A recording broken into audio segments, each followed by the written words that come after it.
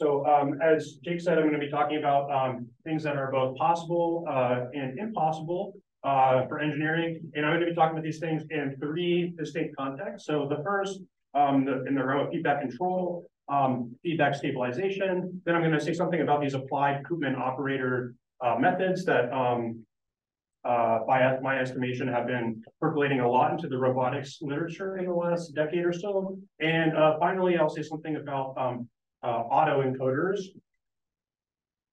which you can create with using deep neural networks. So, so to begin with the first topic, feedback stabilizability, I'm going to tell or remind you, in case you already know, about something called Brockett's necessary condition, the condition that gives you an obstruction to feedback stabilization. I'll also talk about results along the same lines due to Corona and Mansouri, and I'll talk about how to generalize those. And then we'll see some interesting connections with the question of stabilizing periodic orbits.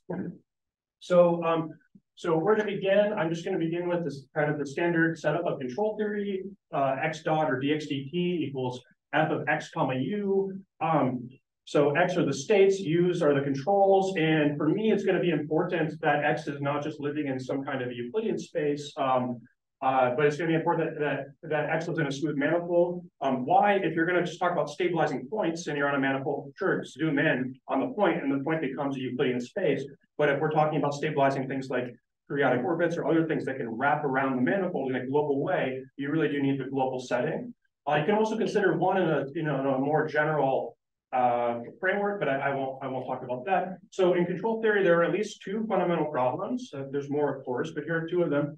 So one, which I'm not going to talk about except in order to make a comparison on the next slide, is the controllability problem, which is all about if you have points A and B, 2 points, you want to find some control, U of t, such that when you plug it into that right-hand side in equation 1, when you plug in U of t, the unique solution of that equation, starting at point A, goes to point B, at least at some time in the future. So controllability is all about going from point A to point B. The stabilizability problem is different. So given a compact set, classically usually an equilibrium point, but any compact subset, so if we're in Rn, that just means closed and bounded subset, let's find a smooth control. So U depending only on the state X. So of course you could also be interested in U depending on T, U of X comma T. But I'm just going to study this case U as a function of X only. So this is like reactive control, as they would say in code lab. So I'm looking for a smooth U of X. And so when I plug in U of X into the right-hand side for U in equation 1, the goal is to make this subset A asymptotically stable for the closed loop vector field, which is just what you get when you plug in U of X for U. What does asymptotically stable mean? Let me just show you a video of like what I have in mind. So this is a video from Russ Hedrake's lab, and there's a very actually chaotic, unstable system which is made stable. It's made to stabilize that thing upright, even though naturally it wouldn't want to do that. Mathematically, this is the shortest way I can think to say the definition. Means for any vicinity of your compact set, there's a smaller vicinity, such that if you start in the small vicinity, you stay in the big vicinity for all forward time, but then you also converge eventually to the subset. So let's go back to 1983. So 1983, we'll talk about this case that I mentioned where the compact set A is just a single point. And let's take our state space to just be Euclidean space. So according to Roger Brockett, it was an oft-repeated conjecture in 1983 that a reasonably strong form of controllability implies, of a control system implies that you can find a smooth U of X, a smooth feedback law that makes your point asymptotically stable. So I guess a lot of people believe this. And Roger Brockett considered this example system in his paper. Some folks call it the Heisenberg system. Some call it the non-holonomic integrator. Heisenberg is related to something called the Heisenberg group. This system is controllable in every sense imaginable. Not only can you go from point A to point B, if A and B are close, you can go from point A to point B without going too far away from either point. You can do this in small times, big times. very controllable, but Brockett showed that for this system, even though it's so controllable, has the property that you can't stabilize any point. And I should clarify, when I say stabilize in this talk at any time, I mean asymptotically stabilize. I'm not talking about Lyapunov stability. So by doing this, by showing that no point is stabilizable, Brockett refuted that conjecture. So how could he have done this? How could he have shown that no point is stabilizable? Well, let's think about how we normally prove that a point is stable. So if you're lucky, you have a vector field, you just compute the Jacobian of the vector field, evaluate it at the equilibrium. If all the eigenvalues lie in the left-hand plane, great, it's stable. Okay, what else can you do? You can consider Lyapunov functions. You find a Lyapunov function, some positive definite function. Maybe you can think of it as an energy landscape in some cartoonish sense or some literal sense sometimes. And you just show that the vector field goes downhill, that the trajectories go downhill in the Lyapunov function. Well, here we're trying to show that the system cannot be asymptotically stable. So what you could do is you could pick a smooth function. Is it a Lyapunov function? And you can just check that, well, you can never choose u to make f of x u point downhill your function at every point, but then you just picked out a single function. So maybe you picked out the wrong candidate Lyapunov function. Okay, let's try another. Well, we can't try all of them because there's too many. If we try all of them, the heat death of the universe will occur first. So this is not a viable approach to proving that this is not asymptotically stabilizable. So what can you do? You need to look for some obstruction to asymptotic stabilizability, and that's what Brockett did. So he proved this theorem, which is commonly called Brockett's necessary condition, or you can think of it as a test, Brockett's test.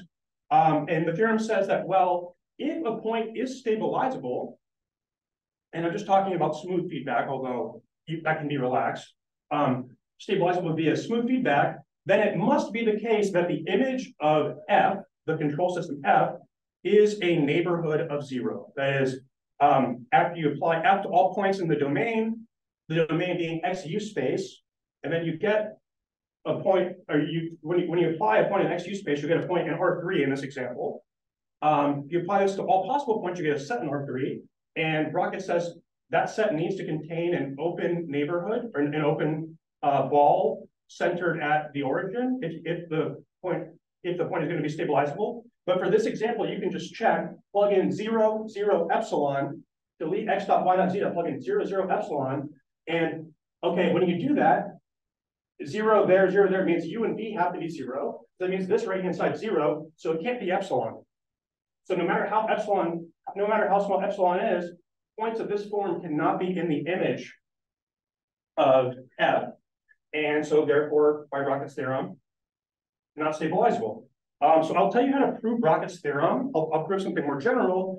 First, I just want to quickly acknowledge there's a lot of important work on stabilizability, on other flavors of the problem that they're important, but just for the sake of time, I can't talk about. So exponential stabilizability, global stabilizability, time varying feedback, discontinuous feedbacks. These are all important variants of the problem, but I'm just going to talk about regular vanilla asymptotic stability. So before I tell you how to prove Brockett's theorem, let me tell you about a couple of extensions. These are stronger results than Brockett's theorem. So Brockett wrote his paper in 1983. At about the same time, there is this 1984 monograph that came out. I will do my best to say the names, Krasnoselsky and Zabreko. Surely I've mispronounced them. And they were considering dynamical systems, and they wrote this influential monograph, did a bunch of things. In particular, they obtained a necessary condition for asymptotic stability of an equilibrium of a vector field involving something called the index of the vector field, the Hopf index, which I won't dwell on at the moment. But so whatever they did, the control theorist, Jean-Michel Perron, he introduced a test or obstruction to stabilizability, if you will, which is strictly stronger than Brockett's, and then Abdul-Reza Mansouri generalized. So to explain Perron's condition, let's define this set sigma. It's just a set of all xu's where f of xu is not 0. Okay, so then Perron proved this theorem. And to avoid some edge cases, let's assume that the dimension of our state space is at least 2. So he proved that if this dimension of the state space is at least 2, and a point is stabilizable, then the following has to be the case. This equation has to be satisfied. What does this equation mean? So H here is something called the n, Hn minus 1 is the n minus 1 singular homology group. What is that? It doesn't really matter for the purposes of this talk. All that matters is that this is some algebraic data that you can assign to a space sigma. And it's, if we took coefficients in R, this would just be a vector space, and this would be a vector space.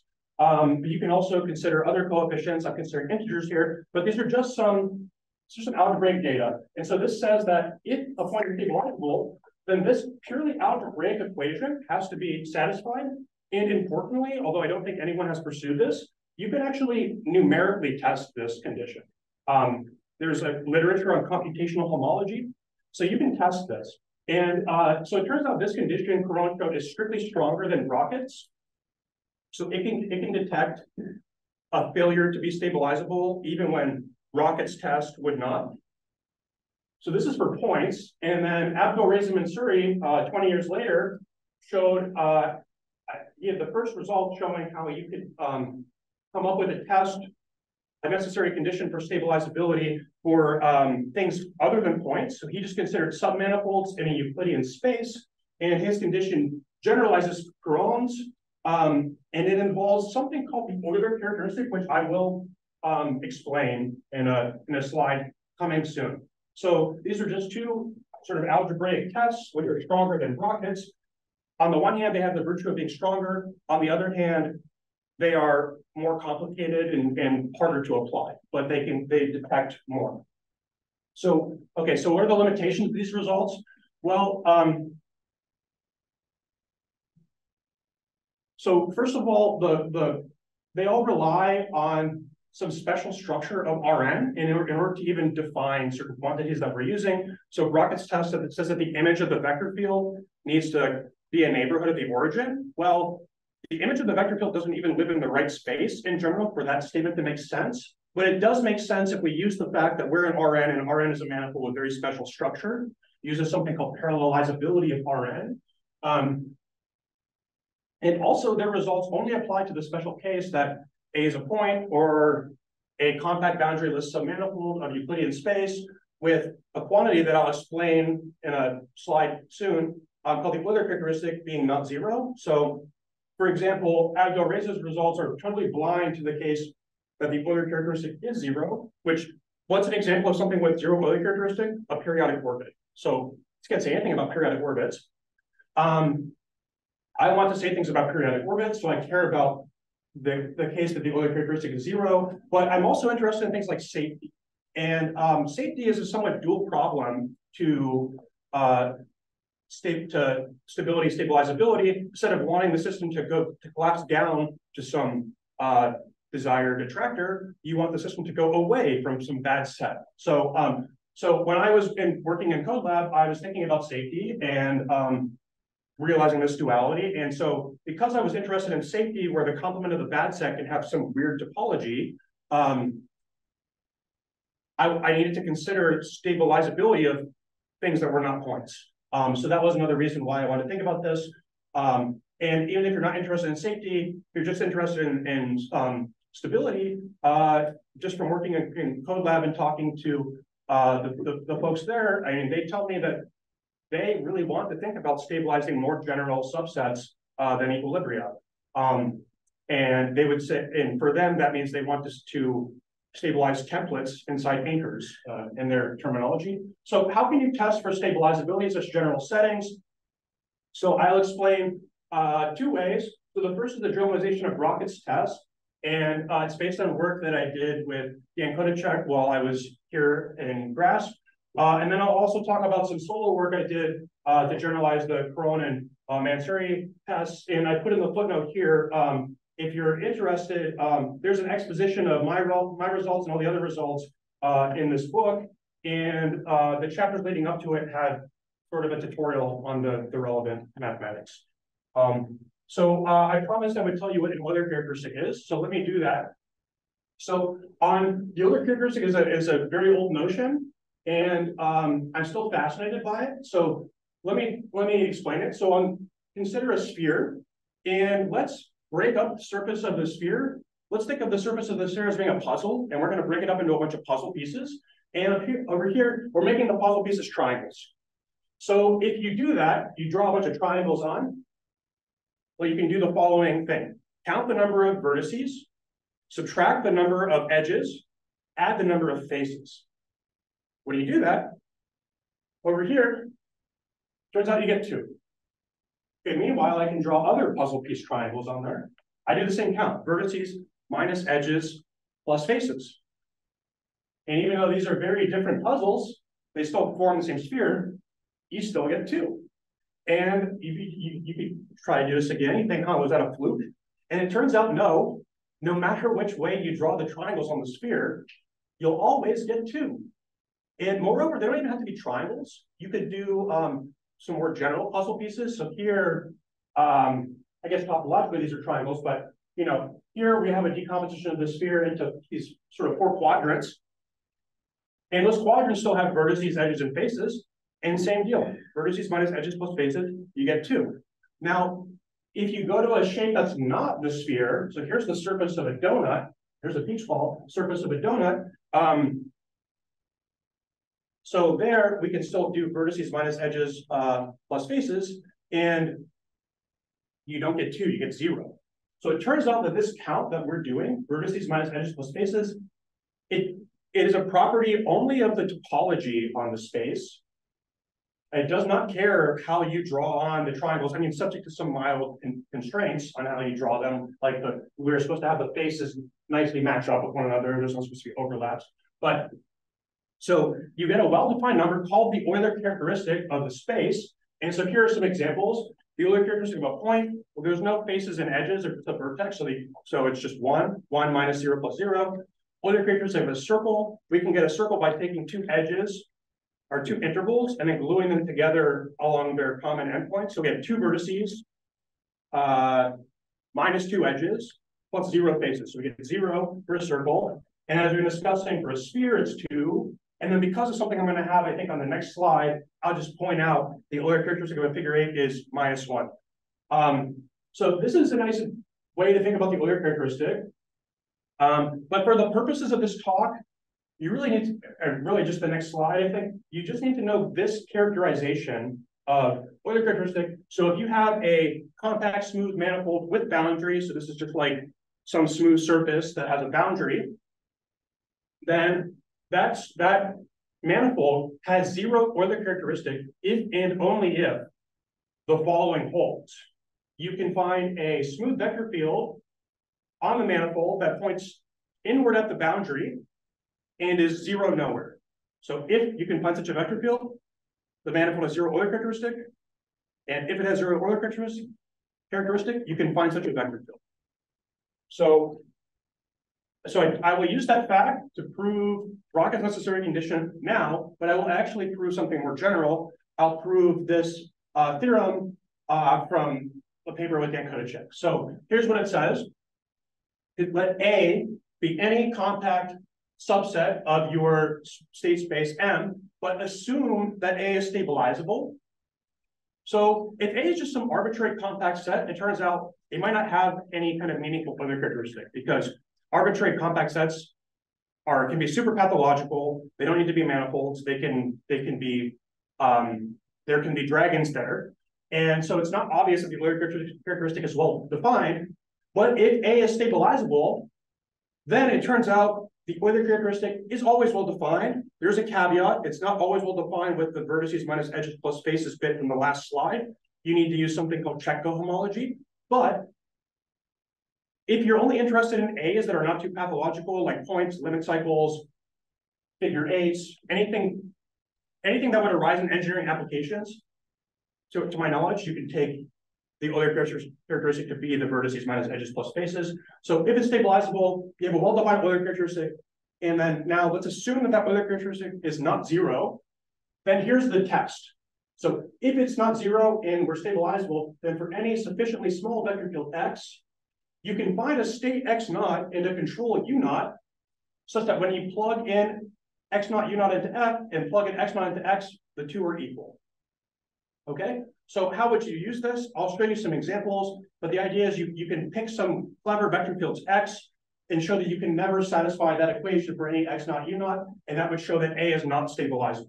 So how does this work? Well, let's assume we have the stabilizing U of X, and let capital F be the closed loop vector field. I'm going to sidestep the technicalities about well-defined as the Euler characteristic. Let's just assume it's well-defined and not zero.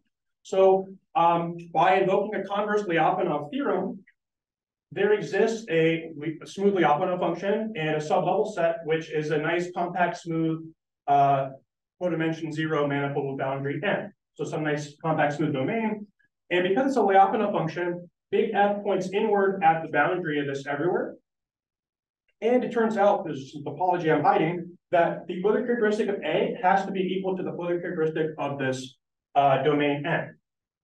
So because F points strictly inward at the boundary of N, just by continuity, if you perturb F just a little bit, it's still going to point inwards at the boundary. So F minus big X points inward at boundary of N, at least if X is small. And so by that Poincare and Hop result, so I'm really just using half that result of the Poincare-Hop theorem from the previous slide, because the Euler characteristic of N is not zero, and because F minus X points strictly inward there, it has to have a zero somewhere. And if it has a zero somewhere, when we just plug in the definitions of big F, that explains exactly that there's some X naught, such that X of X naught is big F of X naught, but that was the same as little f of X naught, U of X naught. And so that proves the theorem where you take U naught to be U of X naught. So, okay, I claim that that result is useful. Let me try to convince you. So here are a couple of examples. One is this Heisenberg system from slide 1. I thought it would be, or from an early slide, I thought it would be good to revisit that. But also, maybe more relevant to those of you interested in robotics, let's discuss a kinematic differential drive robot, also called kinematic unicycle. We can do dynamic versions as well, but I just want to keep it simple. So we need to pick those vector fields X from the previous slide. Dan Kodacek likes to think of those X's as adversaries. Let me go back to the previous slide. He likes to think of these X's as adversaries that you need to be able to defeat with F by finding appropriate X naught, U naught, and where defeat means that equality holds. So we're looking for adversaries X that we want with the proper depth. When we plug them into the left-hand side there, we can't find any states and controls that make the equation satisfied. So just using the same adversary from that Brockett used, but Brockett was considering only constant vector fields, not any vector field. This adversary works here to show that you can't stabilize a point, as Brockett showed, but it actually tells you a lot more if we use our result. Not only can you not stabilize points, you actually can't stabilize anything with a non-zero Euler characteristic. And so, for example, suppose we only care about submanifolds. Well, A is a compact submanifold. The only way it can possibly be stabilizable is if it's if it's connected, it has to be a circle or a torus. So so we learned quite a bit more beyond Brockett's confusion. Brockett said no points. I'm saying also no points, but also at best circles and tori only.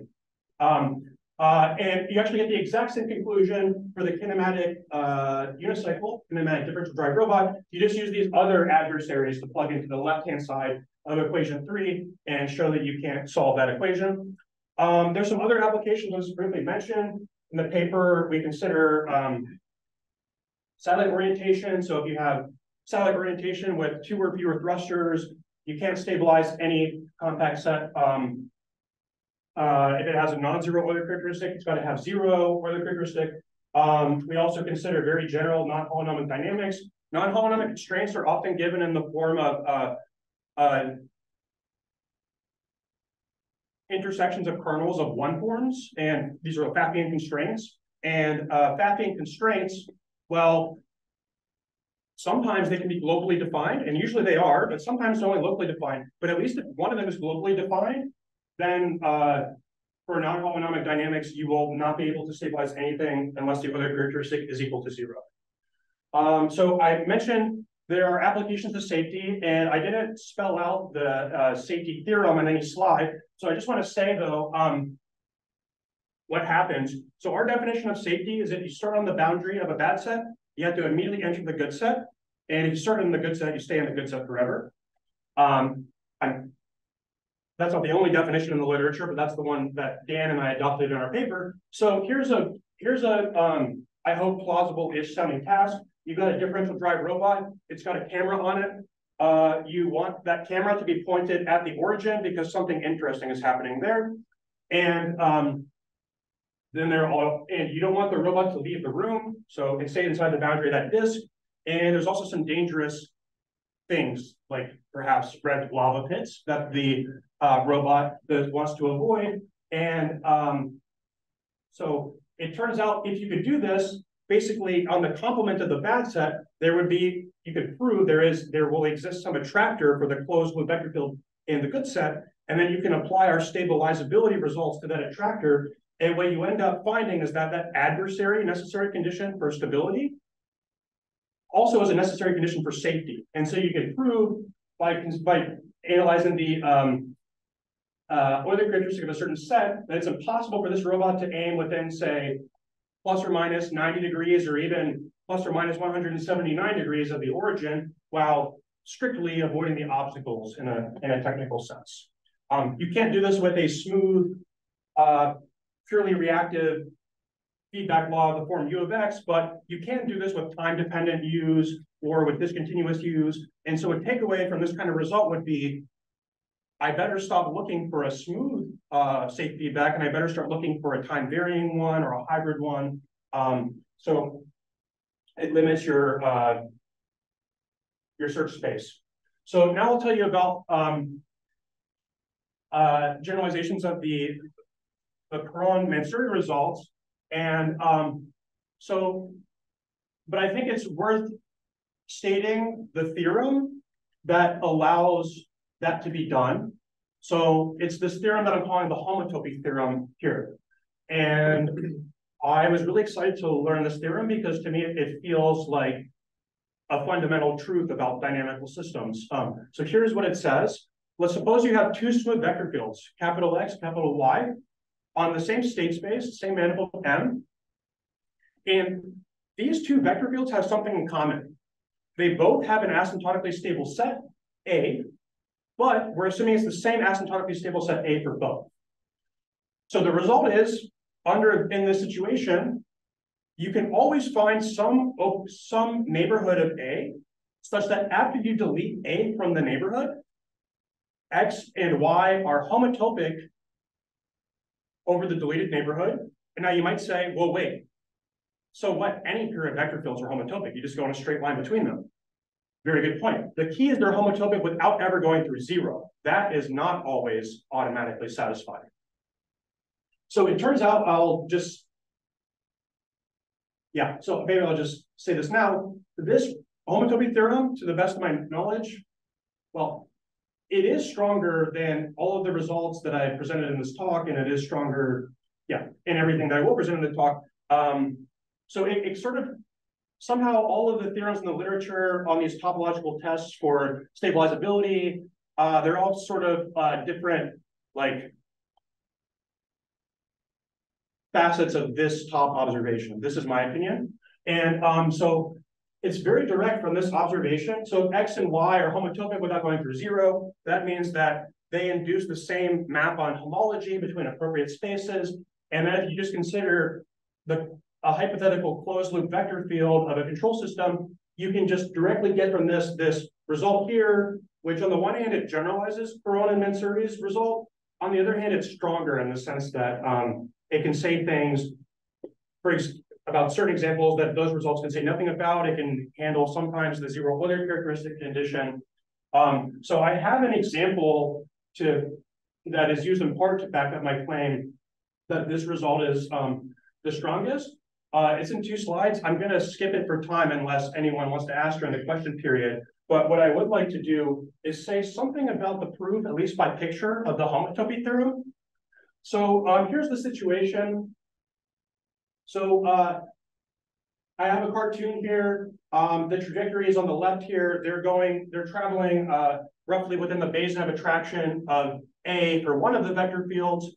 And So if you pick one of the vector fields, let's say the x1, we can use the Lyapunov function for it by invoking a converse Lyapunov theorem. And this Lyapunov function allows you to do something pretty nice. It allows you to, so it turns out if you pick any level set for the Lyapunov function, then the basin of attraction is diffeomorphic to that level set across the real line. And so what that means is you get special coordinates such that in the new coordinates, the trajectories of the red x vector field just become straight lines going towards the attractor. Meanwhile, the blue trajectory of y does whatever it wants. And this is the only thing we really know, and we want to somehow get a homotopy out of this. And the homotopy has to take place in the tangent bundle in this sort of linearized world, whereas asymptotic stability is happening in the nonlinear world. So the idea is to introduce a very carefully chosen Riemannian metric, which is somehow chosen to be adapted to this product decomposition of the basin. It's the basin after you delete the attractor. And the idea is you use something from Riemannian geometry called the exponential map of this very carefully chosen metric to map the nonlinear trajectories over into this kind of linear tangent bundle world. There's an issue though. So this mapping is well defined everywhere going that way, but it's only invertible on this tube. And in fact, it's usually not even invertible on that tube. It's invertible on that tube because I picked the metric very, very carefully. So it's invertible on the tube. So what that means I can do is when the blue stays within the tube, I can just let the blue get mapped over here by this inverse of the exponential map. But anytime the blue is about to leave the tube, I just straight line interpolate the blue to the red over here. And then I just keep doing that. And then, so what happens at the end, because after the thing is asymptotically stable for both, the blue will eventually be lined up pretty much with the red. And if it's not quite lined up, you just go in a straight line because they'll eventually be kind of in the same direction. And then over here are the vectors x and y themselves. Well, this vector x, I can deform it into the big vector x up there that I get from the trajectory by just going in a straight line. And then the blue vector here, I can easily just deform by going right there to the blue trajectory, which then gets homotoped up to the red. So they're homotopy to the same things, and then you can just homotope them back to where you started to get a homotopy between x and y. So that's the very quick proof by picture. This is the example I'll skip. Okay, so I mentioned that I was interested in stabilizability of periodic orbits. So I was really excited to apply these results to stabilizability of periodic orbits. Well, so can they say anything? So unfortunately, it turns out no. So here's why. If A is the image of a periodic orbit with the same orientation, meaning x and y both have A as a periodic orbit and they're both traveling around that circle in the same way, well, if you just look at the straight line homotopy between x and y, because they're kind of going in the same, they're pointing in the same direction, over a small enough neighborhood, that homotopy will never pass through zero. And so the conclusions of the homotopy theorem will be satisfied whether or not that periodic orbit is attracting or repelling or neither for x or y. In other words, the homotopy theorem can only really detect invariance of the periodic orbit, can't detect stability beyond invariance. So to my sadness at the time, the homotopy theorem gives no information on stability or stabilization of periodic orbits. It can at least say things about safety, but not periodic orbits. And since this is the strongest result out of the Brockett, Koran, Mansouri, Kvalheim, Kodacek results, they also give no information. So that's kind of a bummer. But this led me to ask, so why is this the case? And hey, could it be that periodic orbits might be easy to stabilize in some sense? And so I just mentioned some ongoing work that I have with Tony Block, and the punchline is, surprisingly to me, I'm not saying this is always the case, but it is the case sometimes. The theorem that I'm sitting here says that for a broad class of control systems, including the Heisenberg system and the differential drive robot kinematic unicycle that we talked about, any periodic orbit that you can create with even an open loop control, as long as it sort of doesn't self-intersect, it just does a periodic thing, that can always be stabilized with a purely closed loop smooth control. I'm not telling you how to do it. I'm just telling you, here's a hunting license to look for a control via some data-driven approach or or pen and paper approach if you want. And so not only can any periodic orbit that can be created be stabilized, no equilibrium that can be created can be stabilized for those examples. So for at least for a broad class of systems, including these, periodic orbits are easier to stabilize, and that was surprising to me. So, so that's the end of the first part of my talk. We discussed the tests for stabilizability due to Brockett, Perron, and Mansouri, and generalizations of these. And I claim to you that in some cases, periodic orbits, perhaps surprisingly, are easier to stabilize than equilibria. So I'd like to turn now to the Koopman part of my talk. And applied Koopman operator methods, many of these, I'll explain what those are. They assume that the dynamical system is globally linearizable. In a sense, I'll explain. But then the natural question to ask is which ones are? And it turns out which one are is going to involve something like the phrase that I wrote here, at least for a certain subclass of these. So, okay. So I put this quote up here. It's from this recent SIAM review survey by Brunton and collaborators. There's also an influential survey by Igor Mezic and collaborators from about 2012 called Applied Koopmanism. They're both good. So we're considering dynamical systems on a smooth manifold, just x dot equals f of x, f is some vector field. And this is a quote from their paper. So a central focus of modern Koopman analysis is to find a finite set of nonlinear measurement functions or coordinate transformations in which the dynamics appear linear, even though they're nonlinear to start. So here's one interpretation of this.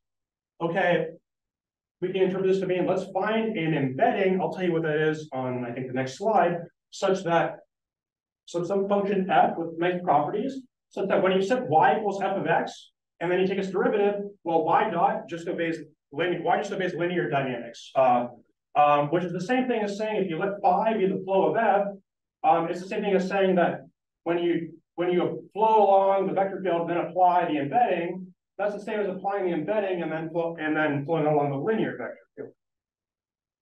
And if you can do this, well, then you can just use linear systems theory to analyze your system. You can make linear predictions of your future state from your current state modulo the fact that you have to apply these nonlinear maps f and f inverse. But assuming you can apply those, then you're just in linear systems theory land. So the fundamental question, in my opinion, is, well, when can you do this? Lots of people are doing this, and assuming they can do this, so I'm asking, well, when is it even possible? So, well, first of all, here's a preliminary observation. It's definitely not possible if you've got a connected state space and you've got an asymptotically stable set whose basin is not the entire state space. Because if that was the case, well, basins of attraction are always open sets, but essentially by the Jordan normal form theorem, if you assume it embeds in a linear system, it turns out that actually applies that the basin, in addition to being open, has to be closed. So the basin is closed and open, and there's a theorem that you would learn in first semester of topology, which says if you've got a closed and open subset or a Koopman subset of a connected space, that subset has to actually be the entire space. So this implies that if you've got a linearizable system and you've got any asymptotically stable set, its basin has to actually be the entire space. It's got to be globally asymptotically stable. So we might as well just consider the case of linearizing basins of attraction.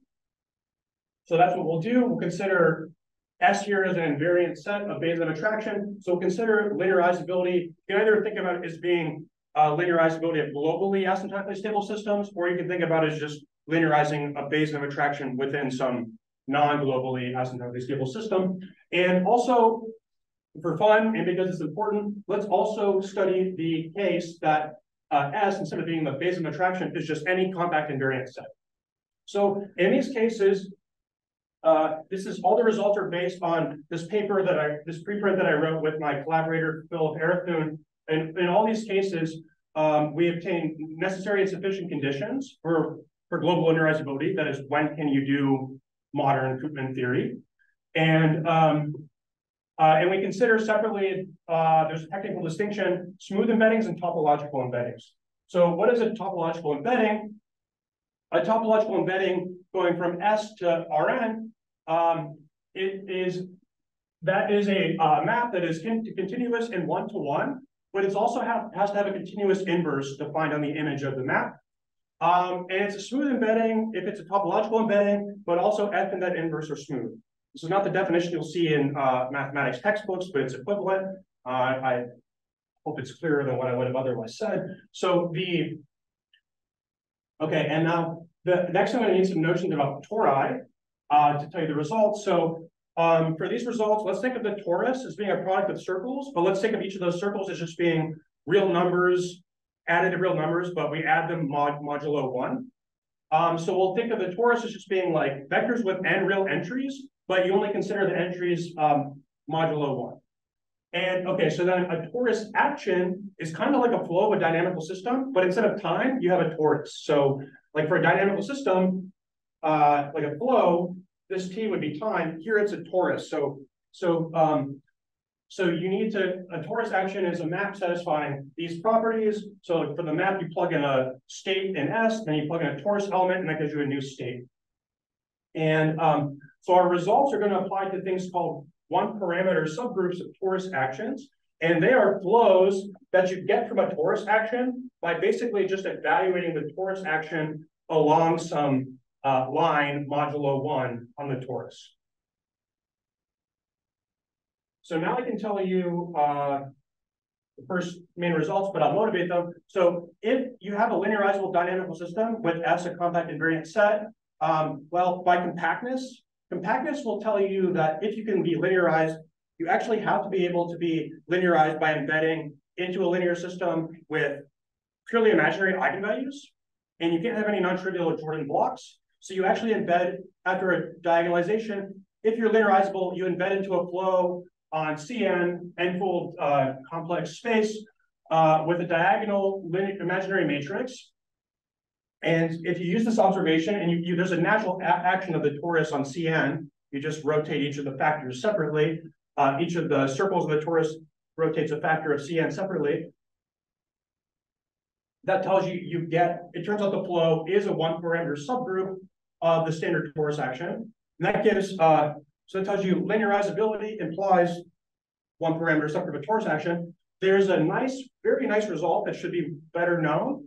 You might know the Whitney embedding theorem. There's a set of results called the Mostow-Pillay equivariant embedding theorems that tell you basically directly that if your flow is a one-parameter subgroup of a torus action and you have a compact state space, then you are linearizable.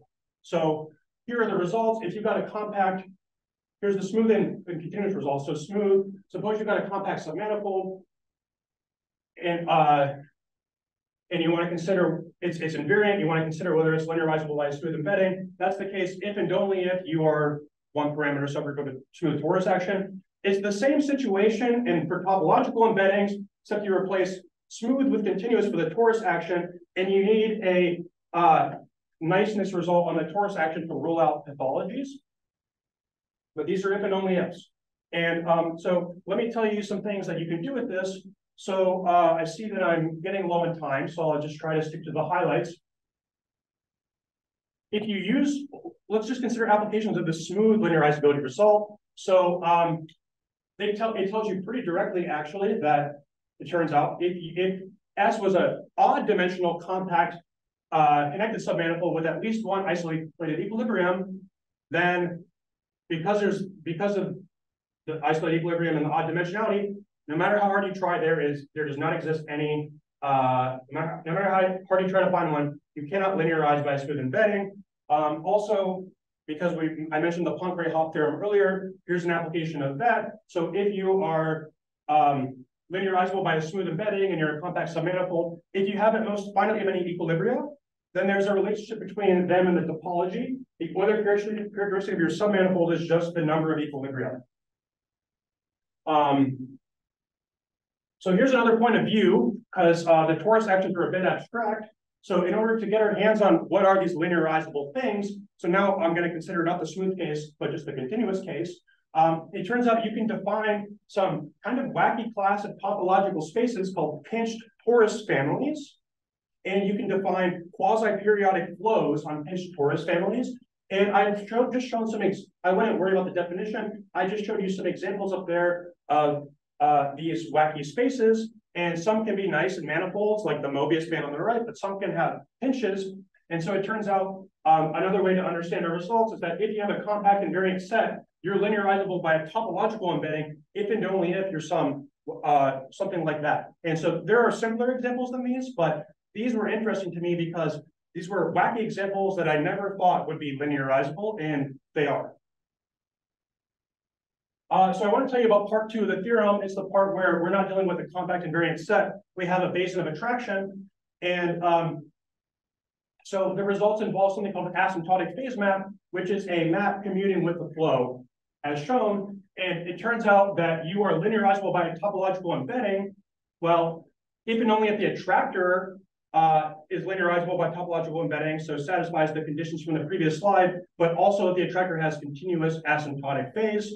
The smooth result is similar, but there's some additional details. And I think because I'm getting low on time, I'm just going to go to the third part of my talk. So the third part of my talk is very short. It is about deep neural network autoencoders. So, so the setup is you have some data, a point cloud, and some perhaps high dimensional Euclidean space. And then some points, we're assuming, let's say we're making the manifold hypothesis. We're assuming that points lie on a low dimensional submanifold. And we'd like to reduce the dimensionality by, if the submanifold is k-dimensional, we'd like to describe the points which is k parameters. So this is a linear submanifold. Classical approaches like principal component analysis work well, but if k is nonlinear, this is the more challenging manifold learning problem. So one approach is to look for an encoder, an autoencoder built out of the composition of an encoder and a decoder. The encoder goes from the high dimensional space to the low dimensional space, and the decoder does the opposite. And we want them both to be continuous. This would be the case if you have neural networks with continuous activation functions. So an ideal autoencoder is one such that for any point in your submanifold K, any point X, after you encode it and then decode it, you just get the point back. So we get a perfect reconstruction, but from compressed information, because the output of that is a compressed representation of X. So interestingly, even though everyone uses these, or a lot of people use them, they don't usually exist. Perfect autoencoders don't exist because existence implies that your k-dimensional submanifold would topologically embed in RK, and that is not true of most k-dimensional submanifolds. In particular, it's never true if they're compact and without boundaries. So for example, a sphere or a circle. Okay, well, so autoencoders can't work, and yet they seem to. So I'm going to be talking about results from my paper with Eduardo Sontag, and Eduardo did this nice experiment where he took not just one manifold, but two manifolds. So these are our K together. He used a neural network architecture such as shown at the top. Actually, there's more nodes in the hidden layers than he's showing, but otherwise it's that's pretty representative. And so we just turn the crank on TensorFlow, decode this. All these red and blue points get set into this one-dimensional latent space, and then when we that's the encoding, and then when we decode them, we get the circles. They have these little small errors, but it looks like it does a pretty good job. So how the heck could that work? Here's my explanation. So a pair of circles, we'll do the more general explanation next. After you delete small intervals from them, well, then they just become intervals. And so you can diffeomorph the complement of intervals in these guys into subsets of the real line, and then diffeomorph back, and then you can just extend those diffeomorphisms arbitrarily, and that will give you autoencoding, which is arbitrarily good, at least on the complement of some arbitrarily small set. But circles are not special. You can actually do this in general. So given any k-dimensional submanifold, rather than delete intervals from the circle, you can actually delete either something called a cut locus, which is from Riemannian geometry, or the top cells from something called a Morse complex of a polar Morse function. And I'm citing here a paper of Dan Koticek that proves you can do this. And so you thicken them first, then delete them. And it turns out you can always do this, delete, and what you get is just a k-dimensional disk in RK. So I have something weird, not a disk. I delete the blue, and I get a disk topologically. And so you can just take the encoder to be any extension of this diffeomorphism, decoder to be any extension of the inverse diffeomorphism.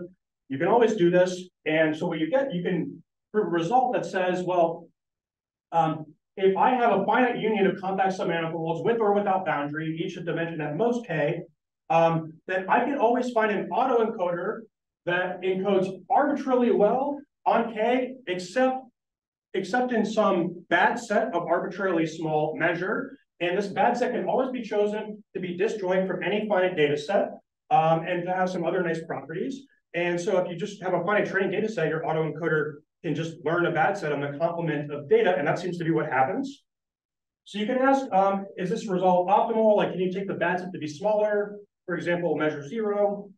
And it turns out you can't, and I think I'm out of time to explain why, but the idea is that, well, at least consider the case that K is a compact manifold without boundary. And then it turns out in supremum norm, your autoencoder will always have to do worse than some well-defined number called the reach, which is related to curvature. So even though our results imply that you can get the L2 norm arbitrarily small always for an autoencoder, but the supremum norm will always be at least as big as this number of the reach. So the proof of that uses something called degree theory and check cohomology. So I'll just skip that and I'll stop there. So just to remind you, the deep neural network autoencoders, topology says they can't work, and yet they do. I offered an explanation why. And I want to thank you all very much for your time and attention and for coming to the talk, and be happy to hear any questions. Thank you.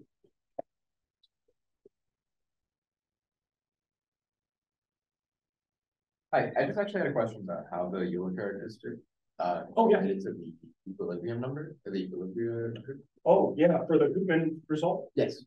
Good question.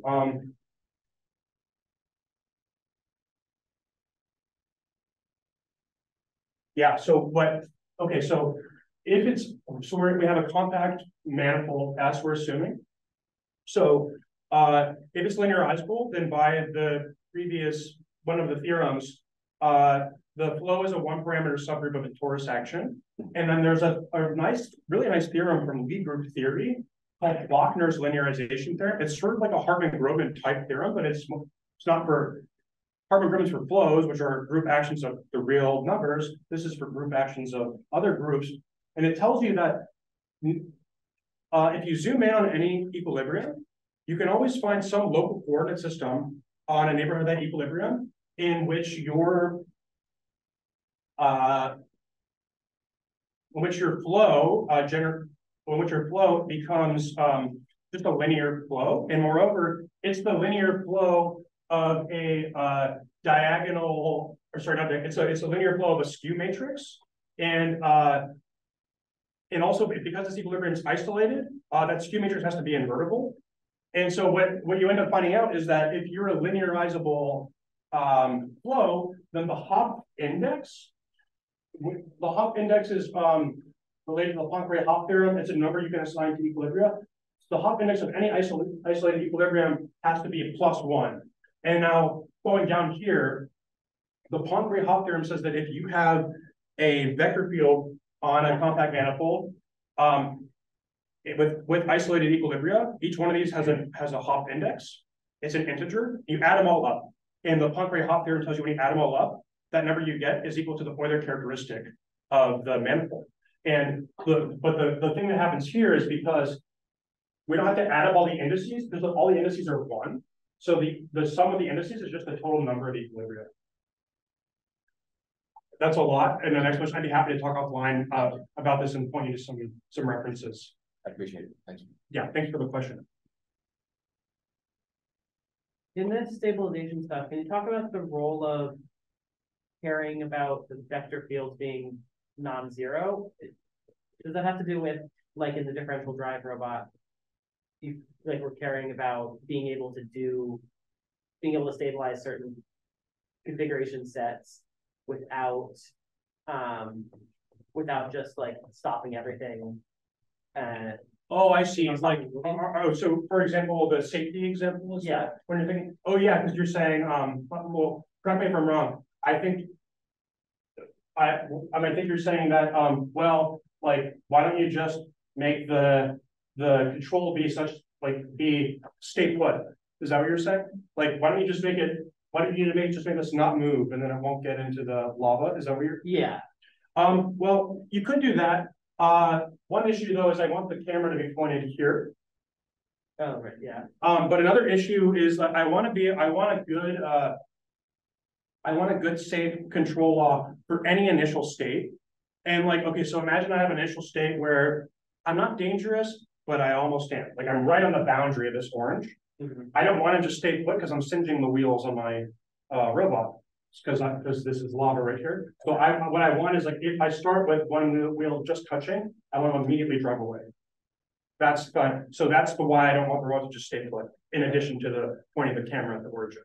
And does the non-zero-ness of the vector fields, does that correspond to not needing to stay put? Oh, well, or was that... if they stay put, then the vector field will be 0 because I'm not moving. Okay. And then if it's not 0, could be good or bad because it could push me into the lava, but I want it to be not 0 and push me away. Okay. Does that answer your question? Yes. Okay, thank you. Maybe time for one more question. You just mentioned that I did like struck you that maybe periodic orbits are easier to stabilize. Like you say you are still doing research on it too. Can you give us some like intuition on why it is the case? It's like yeah, my intuition is that so I have some like mathematical intuition, but I also have some just regular intuition and or a little more concrete. I think so if you just have an equilibrium, then if it's stabilizable, it's saying like at a single point, you can find directions pointing towards that equilibrium all around it. Mm-hmm. For a periodic orbit, but first of all, that might not be the case. But for a periodic orbit, you get almost some additional freedom because let's look at a single point in the periodic orbit. If it was the equilibrium, I need all control directions pointing, being able to point towards it. Mm-hmm. But for a periodic orbit, if I look at a single point, I don't need all control directions pointing towards it. I can have like some pointing towards it, and in other directions I can't move towards it. But what I can do is go towards it in some directions, and the other ones I don't worry about. But as I travel around the orbit, those control directions can change.